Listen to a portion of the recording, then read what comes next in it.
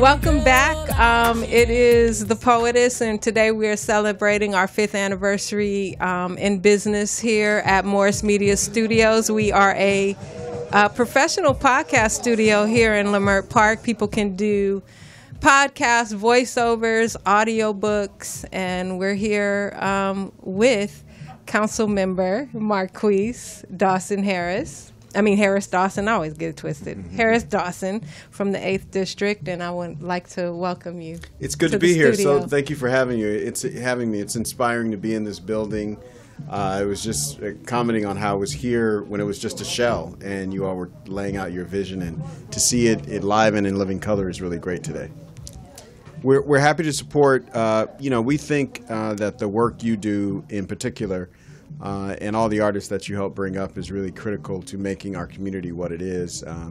I think it's been, I don't want to put you on blast, but it's been a couple decades since I first sat behind a microphone with you as a host in this town. So you're a legacy for us. You're a legacy business. Thank you. And we want to do everything to make sure that you have everything you need to be successful. Well, I appreciate that so much. So for all the people in the 8th District, what are some of the things that we could look forward to from your office? Well, I think a couple of things. I think the big thing that all of us in the city, the state, any kind of government anywhere in Southern California, and in California, frankly, our number 1, 2, 3, 4, and 5 thing is homelessness. Like, we got to deal with it. So just today, my deputy came here and discovered there was an encampment nearby, and we've got to deal with that and make sure that encampments don't take hold in our neighborhoods and in our communities. And we have in our communities what you see on Skid Row. At the same time, we've got to do it in a way that is supportive, that builds people up, that gets people back on their feet. And so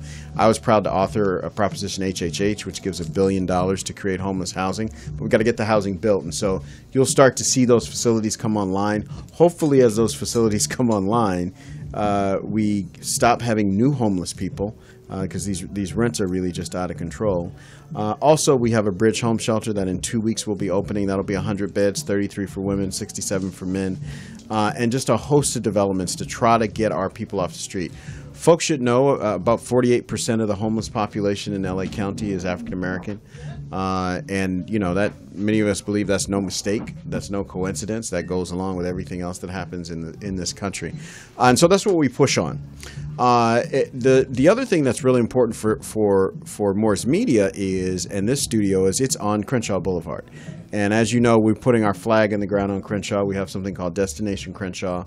We're going to bring the art, the culture, the vibe of our people and our community and our history right on the boulevard. So you see it when you go down the street, so that as the world comes here, and everybody's coming to Los Angeles right now, as the world comes here, they know Crenshaw is Crenshaw. And it conjures for them the same things that we think. Community.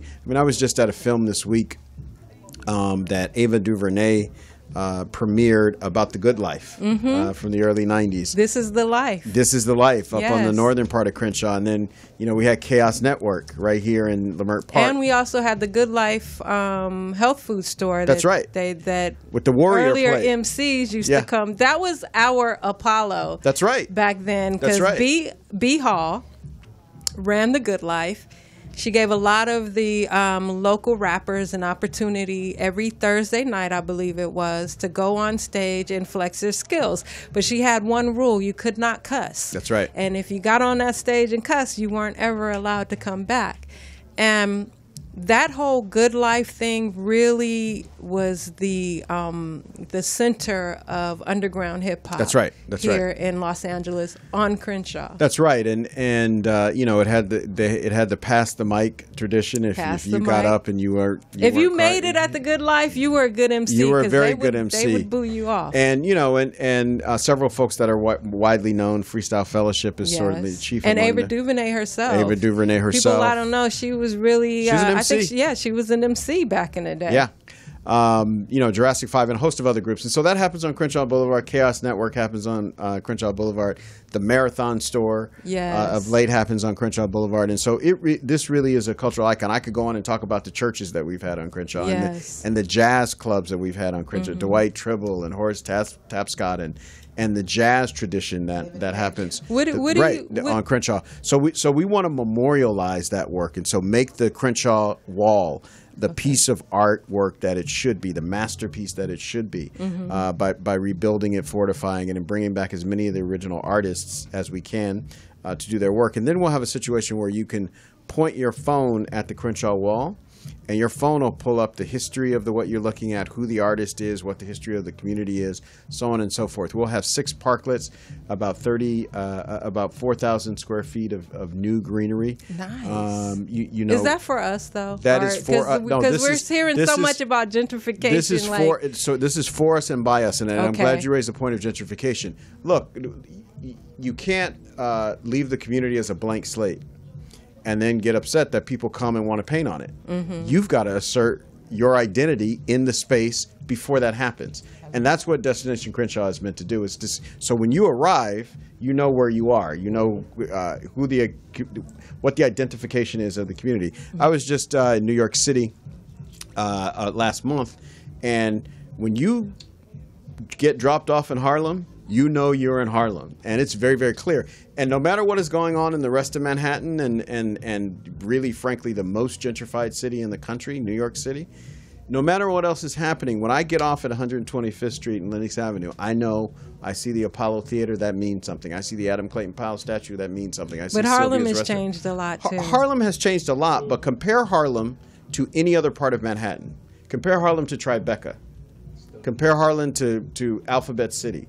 Compare Harlem to Williamsburg and Brooklyn. There's no comparison. You go to Harlem, you still are in an ethnic community. We think that we can build that on purpose here on Crenshaw Boulevard in our time, and it's a $100 million project. We've raised about $43 million, and we think we're going to get it done. Okay, so how do you think a business like mine, a podcast studio, could be more involved and more instrumental in helping and serving the community? That's a very good point. So there's a few things I think we need to get as many of our businesses to do as they can.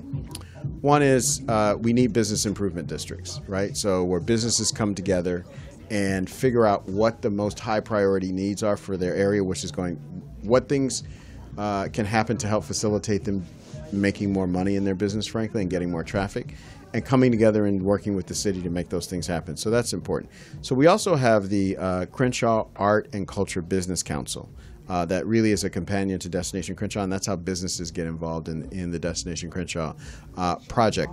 Also, I think at every opportunity, you bring people to Crenshaw Boulevard like that, because if you bring them once and they have a good experience, they'll come back. And we bring celebrities. That's right. Yeah, absolutely. We bring some good folks. Hopefully, and over time, we'll have a place for them to eat. We'll have a place for them to drink. I mean, the other big icon that I missed when I was talking about the cultural icons is Total Experience. Yes. A little bit before our time, but not again, before mine. I was. But I was off the heels of that. But again, Total Experience is key because it demonstrates the cultural significance of the Crenshaw corridor. And the Black community in Los Angeles. And Maverick Flats. I mean, you could go on, but the point is we want to make sure the world knows about that.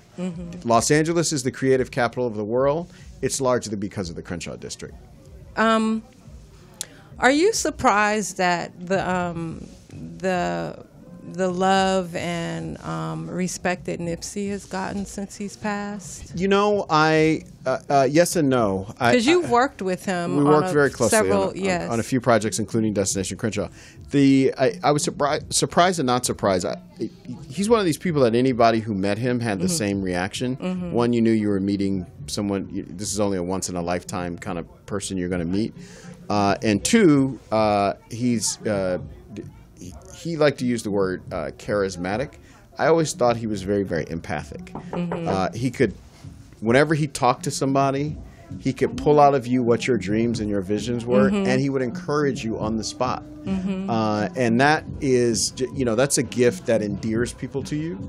And when he did that on record, he did that on purpose, and I think he did that from the grave as well. Okay.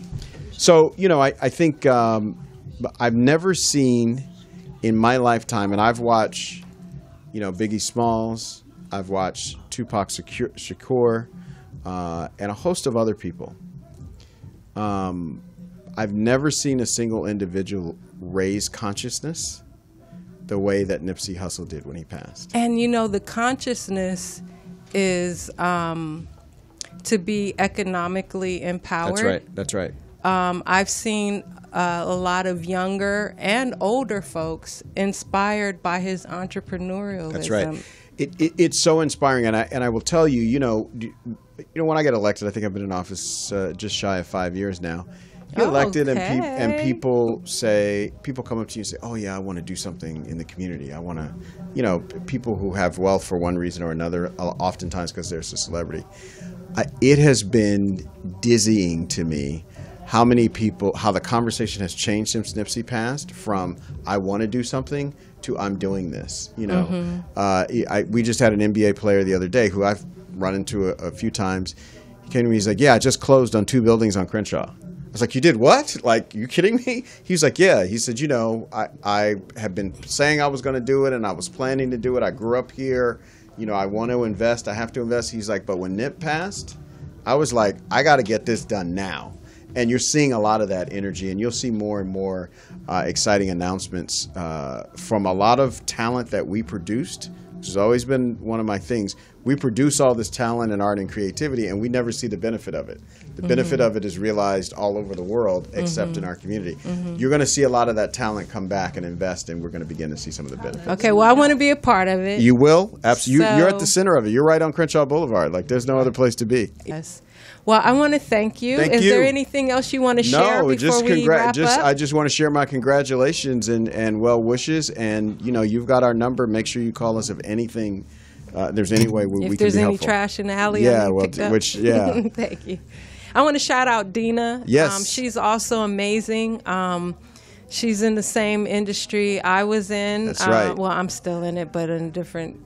So she's Dr. Dina Andrews. Dr. Dina got Andrews. Her doctorate this week, Pastor. Oh, wow. Congratulations. Yeah. Now we can say, "What's up, Doc?" Yeah. Yes. So I want to thank you again. Thank you. I think I'm going to wrap up and finally go outside and dance and have some fun. Financial support into this. Oh, see, look at Linda. She's got our number. So not trying to dodge that question. The question was, can you put some financial support? There are lots of programs there are lots of programs for small businesses in the city of Los Angeles, and I will tell you, our people access them the least. No, let me tell you. I've applied for community. I've been turned down for every loan that I've applied for from these little community programs. So I'm not a fan of all that. Like, show me. Because the thing is, if we had credit, if we had all this stuff that you guys read, so it doesn't make any sense to me. So I do think there are programs that are not credit programs, that are grants, which are the ones I push, because I agree with you. If you have credit, you don't need credit. Right. That's the kind of deal. But there are grant programs, and again, they are complicated, and frankly, my opinion is they were created in a way that our people wouldn't access them, right? So that they're, it's no mistake that our people don't access them, because when you see what the setup is, the setup, they want to know with your firstborn child. I mean, it's just too many hoops to jump through. But for all the hoops they put up, there are ways around those hoops, and if we work together, I think we can get it done. Okay, and just FYI, our vision here here also is not only to build a polished talk network, but we want to do a broadcast academy here to teach kids broadcasting and podcasting. We've had interns here that have gone on to get actually really good professional jobs in media. So we'll talk further more about that. I just want you to know that this is a bigger vision. We want to impact our young people here as well. So. Very cool. But again, thank you. And thank you. I will be in touch. Absolutely. And we're going to talk about having you here more often so you can I would love to come by to update folks. I don't know what programs, make sense, but I'm always happy to come. Dina and I are talking about it. Okay, so good. We'll work it out. Good. But hey, Trump has a political channel, so somebody else needs one. Does he? Yeah. You never. Yeah, you never. It's named after an animal that's kind of like a dog. Oh, well, dang, what is that? Well, we thank you guys for tuning in. We're going to go and enjoy some of the festivities. And again, thank you, Councilman. Thank you so much. And congratulations again. Thank you. We out.